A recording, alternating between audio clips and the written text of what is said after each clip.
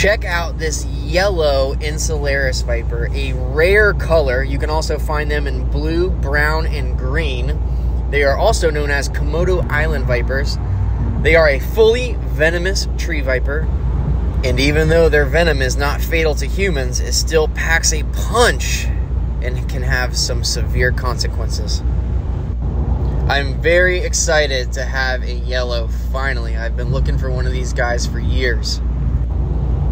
I'm going to set her up in her own little quarantine tank and observe her for the next few weeks. And once everything is good, I will be making a new vivarium for all 3 color variations that I have to live harmoniously together.